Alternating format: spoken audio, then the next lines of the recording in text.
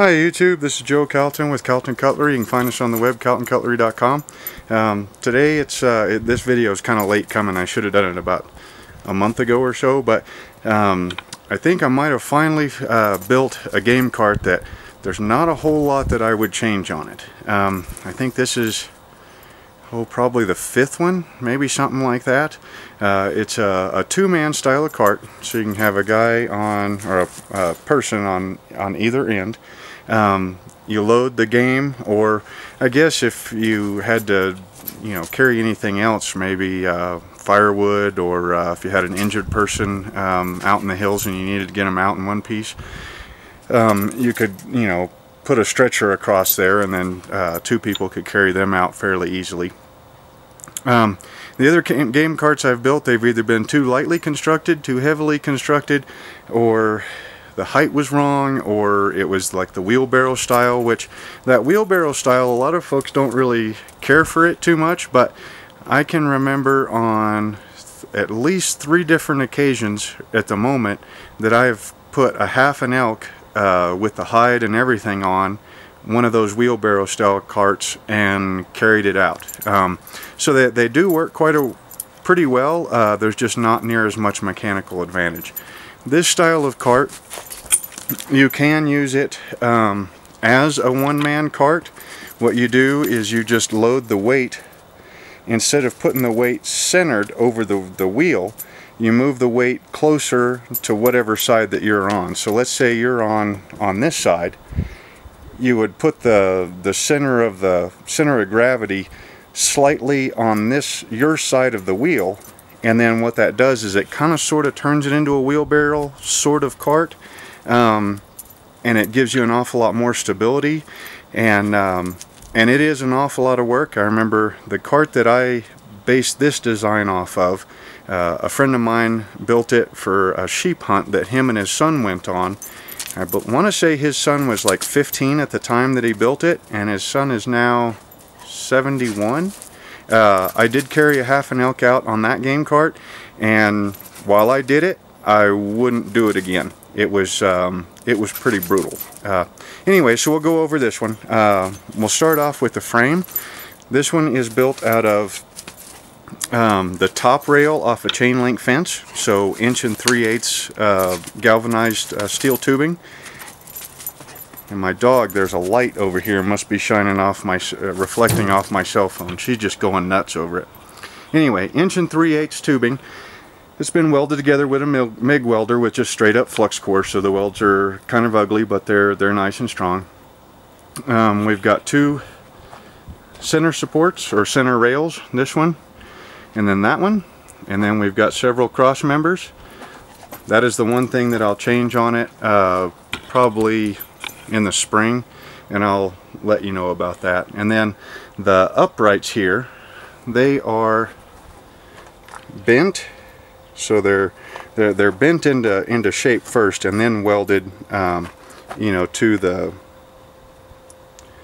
frame rails. And then you've got one that's got a cross support between them, and then that is where one of the brakes is installed. That's just a caliper brake, and then that goes back to this handle. When I made these mounts for the brake handles, I made them real loose so that you can just rotate them in and out,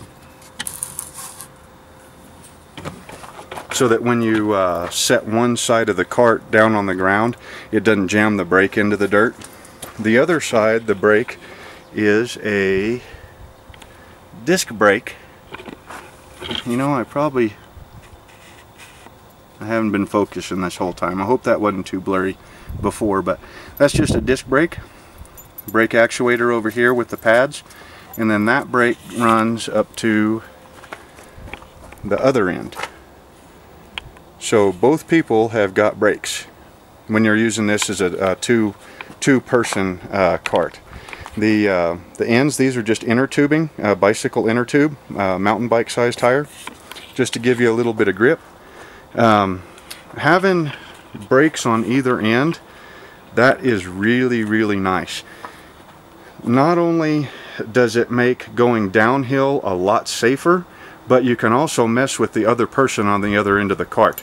So let's say you're going and you just need a laugh because, you know, you're packing a half an elk out and it's been 3 miles and you still got 2 miles left to get to the truck, and things are getting a little bit too serious. Well, then just hit your brake, you know, without telling the other guy, and just mess with him a little bit, you know, have some fun.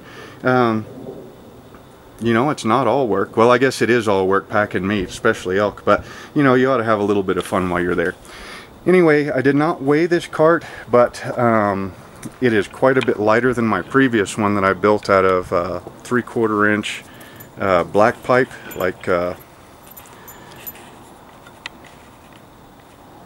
you know, like black iron pipe that you use for running natural gas or propane or something. I do have a tool holder right here. Right now it's just strapped, or just taped on, and all it is a welding rod container. I've got some rope, the couple of hand tools, some Allen wrenches for the brakes, spare tube, and a pump in there. I'm going to end up making a little bit nicer holder for that. The one change that I'm going to make with this, now we've put 2 antelope, 2 deer, and I worked up a half a beef the other day, and so I put 1/4 of a beef on the cart, and then used the cart to carry it back here to put into the meat cooler, and then, you know, so it's had 2/4 of beef on it, 2 antelope, 2 deer, and it seems like we had something else on there too, but I can't remember at the moment. And it's been working really, really well. It makes the game quite a bit lighter than what you would think, and it works pretty good. I've used it both by myself and with my son, who is now almost 15 years old, so he's nice and tall, or taller, so we don't have to, you know, build as much height adjustment into each end. Although this one does have a height adjustment there.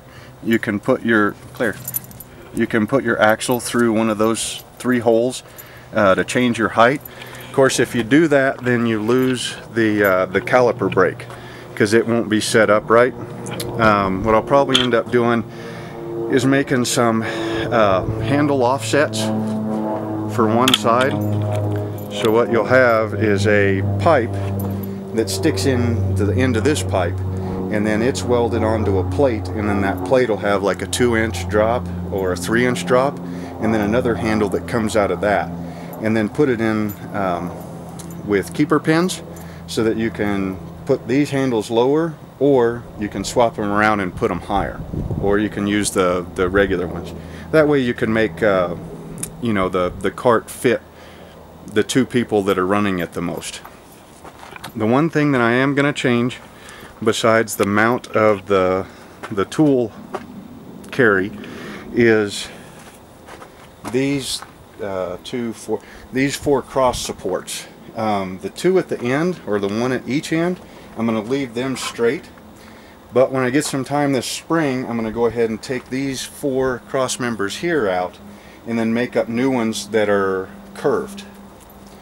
And then they'll, I mean, even if it's just, you know, 2 or 3 inches, that curve will really help to let you know, a deer or a half an elk or whatever sit a little bit lower, and then also it'll be more secure, so you can kind of tip it to one side or another a little bit more before it starts wanting to fall out.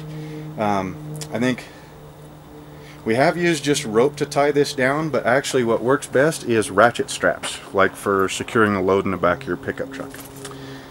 I want to say that's about it. So we got a mountain bike wheel with a tire, with the disc brake on it. Those disc brakes are really, really nice. A lot more braking power than the caliper brakes. But with this setup, we can have, you know, 2 brakes on the same wheel. You could do the same thing with 2 caliper brakes if you needed to. So we got the wheel, the 2 brakes, the 1 3/8 chain link fence top rail. Seems to be a good compromise between strength and weight.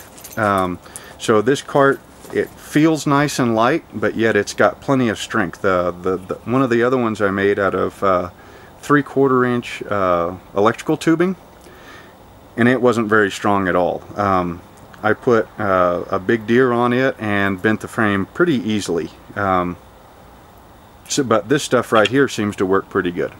Anyway, I hope you enjoyed the video. If you need a cart like this, you know, I'm not making these for sale. I'm not even making plans for them, because it's kind of all based on the materials you have at hand, what kind of tire that you can find, your abilities, whether you can weld or whether you need to bolt everything together, or maybe you got a buddy that can weld it up. And honestly, there's just not that much to them. Granted, I say that after, like I said, this is like my 5th or 6th one that I've built. But you know, if you want something that works just perfect, you got to keep after it until you get it done. Oh, the last thing, this one has got a fancy camo paint job on it. I figured that would make it work better. And it's just the rattle can paint from Walmart, and you can see it comes off pretty easy, but it's a real nice matte color. And I think the cans are, I don't know, $3 or $4 a can, something like that. And then I just grabbed 2 or 3 colors. I kind of like the lighter ones. You know, the light green, the tan. I got a heck of a glare. I hope that shows up good.